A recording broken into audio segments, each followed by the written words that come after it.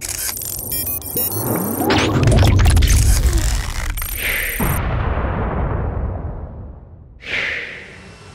what's going on everyone? Vega here for SerpentX Tech, and in today's video I want to do a teardown of this EVGA RTX 3080. Now, this didn't come with the EVGA hybrid cooler. It was attached after the effect. It was originally the For the Win 3 Ultra, and then just had the hybrid cooler. And before I tear it down, I just want to make sure everything is working. It does need a light cleanup, and the radiator fins are pretty caked up. But I do want to make sure everything is in working order. There are some screws, two right here, that are missing on the back plate, but everything else that you need structurally and the thermal pads definitely could be replaced. But just want to blow it out, clean up a little bit, use a toothbrush and the toothpicks or the Q-tips to kind of clean up that dust so that the airflow can return. And then we're going to throw it on the test bench, make sure everything is in working order, and then we'll do a proper teardown. So the radiator's clean.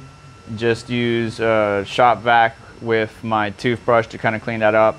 And just to show you one of my methods with the soft bristle brush is this is what the blades look like. But then after with the toothbrush, they look like that. With a little wet paper towel, maybe some Pledge that's safe for electronics, I will clean each of these blades individually, because when that dirt builds up on these blades or any fan, that obviously adds a little bit more weight. That can also cause imbalance in the spinning of the blade, which can also cause additional issues or wearing on the fan bearing.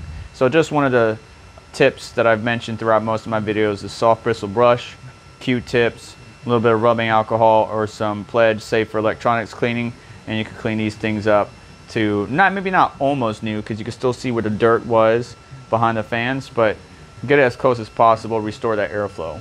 Just wanted to show you this. So these two blades I have not cleaned. This is with it cleaned with the soft bristle brush, and then here is it completely clean with a little bit of Pledge. Obviously there's still some, like this bar right here, I got to scrub down. You can see my fingers pretty dusty, but soft bristle brush to loosen up the dirt, and then paper towel to go in there and clean the blades. Just makes it that much better, brings that renewed life and airflow to your system. So don't be shy, clean your fans. All right, this isn't gonna be a complete teardown. I'm just focusing on getting everything cleaned up. The fans are good now. Radiator could be a little bit better. Maybe we could run it through some water, or I could run some rubbing alcohol through the actual fin stack so we can get the dust that's kind of like embedded in between each fin. And then for the fan blades, you know, the soft bristle brush won't get in there, so I'm using a Q-tip to very carefully get in there, loosen that all up, and then blow it out as best I can. And we'll just do a proper teardown of just the GPU or this hybrid cooler in a different video.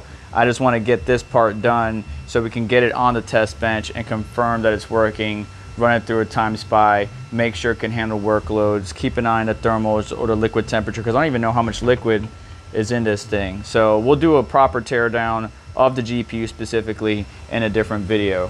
All right, here we are. We got everything hooked up. So both of these fans can connect directly to the hybrid cooler, because that fan is getting powered directly through the PCIe slot from my understanding. So now we got all three fans that should be spinning here in a second. Maybe not. So one of them would spin. We'll have to check the other one, see what's going on, what's controlling them. Maybe these two won't engage unless this is on a significant thermal load, but we should be able to power both fans through the hybrid cooler itself. All right, well, I got it set up on the bench, but that's gonna be it for this video, and I'll explain why in just a moment. The fans are good. Both of those are split to a Y connector, but it could also be directly plugged into the cable that comes out of the GPU, which is a splitter, so that way we could have the pump control the two fans. However, in changing around and using the secondary splitter, I found out something. That fan getting its power from the board, these fans are getting its power from the motherboard instead of the splitter, because if I plug this in, those fans don't work, and that tells you something. What that tells us is the pump is not working. Why do I know that? Well, GPU fan 1 should be the pump. GPU fan 2 is this pump or this fan right here.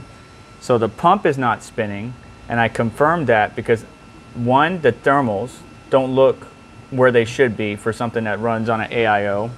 Two, I didn't hear anything when I had these fans off. I didn't hear the pump turning on or anything like that. So thermal temperatures, noise, I'm not hearing the pump come on. It shouldn't be too annoying or too loud, but it still should be noticeable. And then three, when I had these two fans on the radiator plugged into the splitter, they were not spinning at all. So the pump's not getting power. We need to do a further investigation by digging into this connector or this hybrid cooling setup and just go ahead and replace thermal pads, don't replace and all that stuff, but we'll do that in a future video. Most important thing I want you to get out of this though is, you know, just clean your fans every once in a while. Some of the methodology I use with the toothbrush, soft bristle, or the Q-tip, a little bit of Pledge or electronic safe, you know, maybe some alcohol, whatever, on a paper towel, rag. Just clean your blades out, improve your airflow, and get your cards running a lot better. And I look forward to possibly playing with this in the future. If anything, we could always revert this back to the stock cooler later on. And don't forget, we are doing a giveaway of this GPU. Link should be in the description already. But thermals got really hot. This system shut down. Pump is not working. Needs further investigation. So that's gonna do it for this video. Please do me a favor on the way out, hit the like button, make sure to get subscribed, hit the notification bell to stay up to date, as well as check out some of the links in the description to help support the channel and what we do here. And I'll catch you in the next one. Take care.